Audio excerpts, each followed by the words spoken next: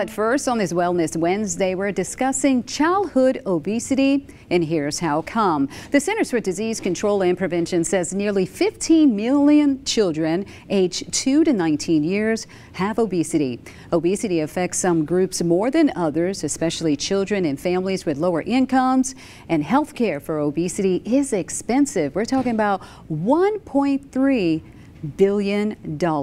And joining us now to discuss more about childhood obesity is Dr. Griffin Metcalf with Internal Medicine and Pediatric Clinic. How are you doing, Dr. Metcalf? Doing well. How are you? I am doing great. So tell us a little bit about how concerning is it for you as a doctor to see children with obesity? Sure. It's becoming more and more of an issue, but it's, a lot of the adult issues, hypertension, type 2 diabetes, insulin resistance are becoming more and more prevalent in the pediatric population and adolescents, and so we really try to focus on talking about healthy lifestyle in the clinic as we're seeing patients for well child visits. And of course, if you don't address the issues now, of course it can lead to the adult diseases, as you just mentioned. So how do you tell a parent? What do you tell a parent when it comes to their child being obese? No one wants to hear that, for one. Right.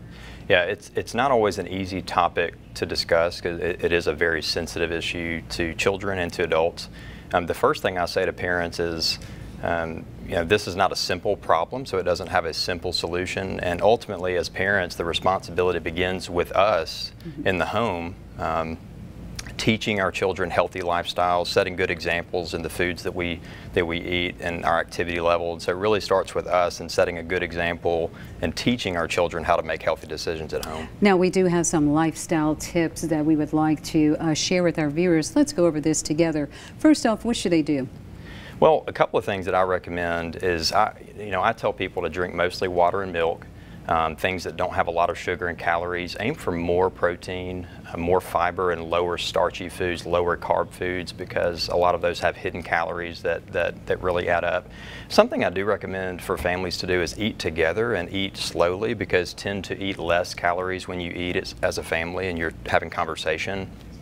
And then a final thing, even if it's just a couple of days a week, to carve out time to spend outdoors as a family, to become more active and less sedentary. I think we have a lot of screen time and sit in front of a television a lot does not make us the most active people at all. And you know what, and you are right about that, because gone are the days when you used to sit around the table as a family and just talk about your day and let's have a conversation. Everybody wants to get on their phone, or they want to get on the screens and stuff like that. Anything else you want to tell our viewers before we let you go? Well, I'll just say, as a community, teaching our children to be very sensitive about this topic and not bullying people, classmates and things, because this is a topic that's very sensitive for a lot of children, and so just being very mindful of that at school. All right. Well, thank you so much, Dr. Griffin Metcalf, for joining us this afternoon.